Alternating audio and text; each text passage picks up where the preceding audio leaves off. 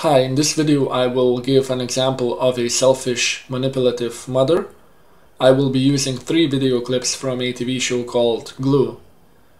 The context of those clips that I will be using is that a teenage boy, James, lives with his mother in a small rural farm, and it's James's 18th birthday, and his sister visits him and wants to talk to him about his future and his past too.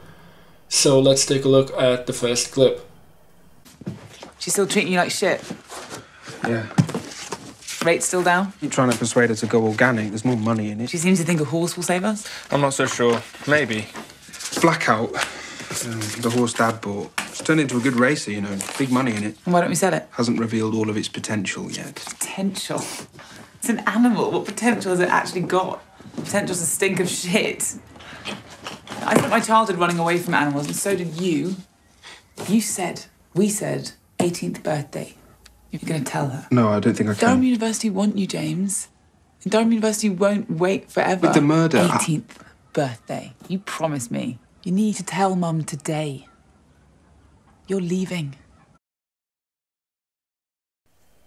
Here, James's sister tries to help James get out of this toxic environment that he's stuck in, unhappily living with his mother in this small farm town.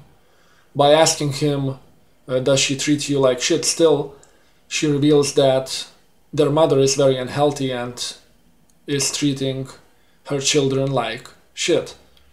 And B, the sister, knows that, acknowledges that, and even James himself agrees that that's the case. But he feels too threatened, too afraid, too confused to pursue his initial goals of education and moving away from this environment. And his sister tries to help him by pushing him to do that and by reminding him that he himself promised to get away when he turned 18, and today is his 18th birthday, so that would be the day to stand up for himself and confront his mother and to say that I'm leaving. In the second clip, James is trying to get away from his birthday party that his friends organized for him because he feels uncomfortable and he doesn't want to celebrate. Here he interacts with his sister for the second time, so let's see how this goes.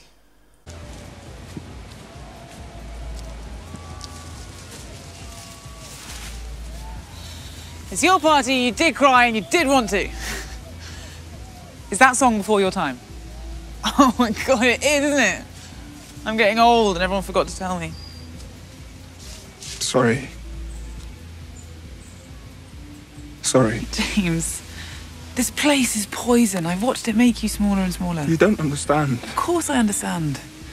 This is your one chance to get out of being a farmer in Shitsville for the rest of your life. It worked for Mum and Dad. Yeah, it killed him and it's killing her. And don't give me any of that loyalty bullshit. It's not blood, it's land. Farms can be sold. Some people like it here. Yeah, but you don't. So This is where I belong. Now leave me alone.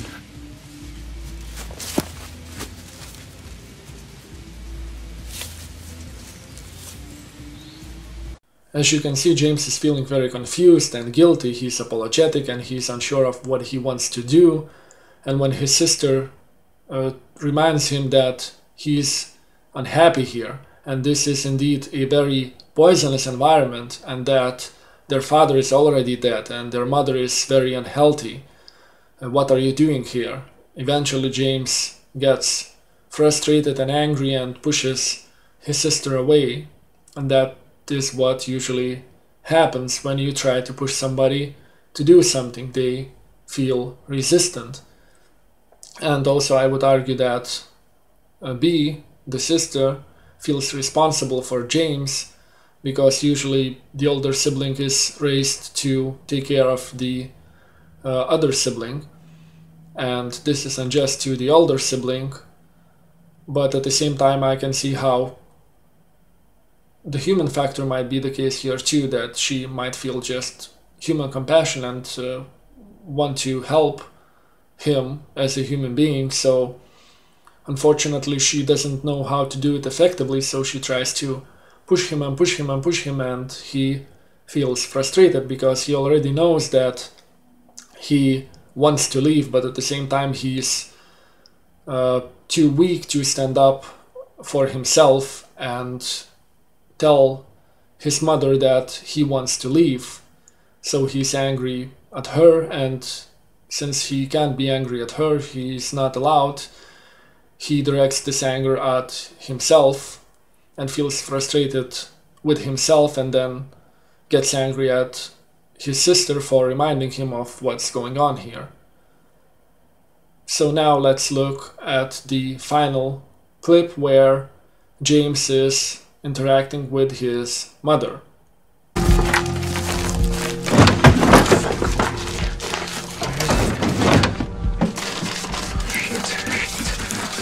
you're looking for the cash, you only need ask. I'm not looking for cash.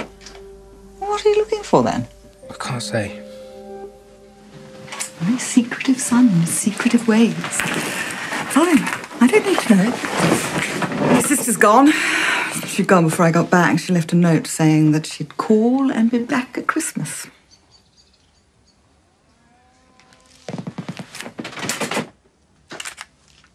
Got me a gift. Of course I got you a gift. I'm your mother. Holy shit, is this what I think it is? It's outside. It's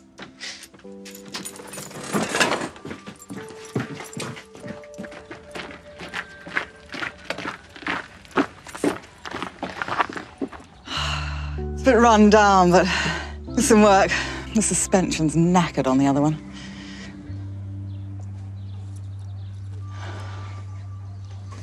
You thought it was a car. This is great. Thank you, Mum. The farm needs this, just like it needs you. If we are going to survive, we need you. I need you.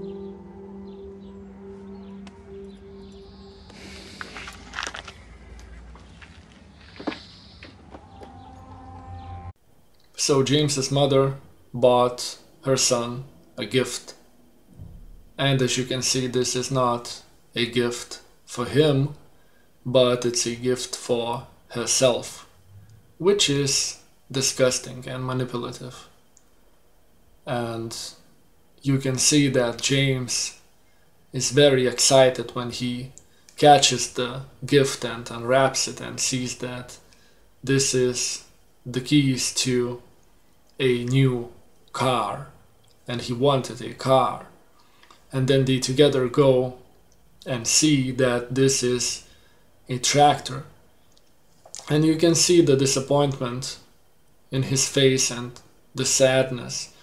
And he's trying to mask this because he feels insecure around his mother to express his true emotions, and he has to manage them by putting this mask and trying to look happy when indeed he feels very disappointed and frustrated with her. And she catches him, and then she tries to guilt trip him by saying that the farm needs you, as if the farm is alive, as if the farm is not an inanimate concept. By that she means that I need you. I need for you to take care of my needs.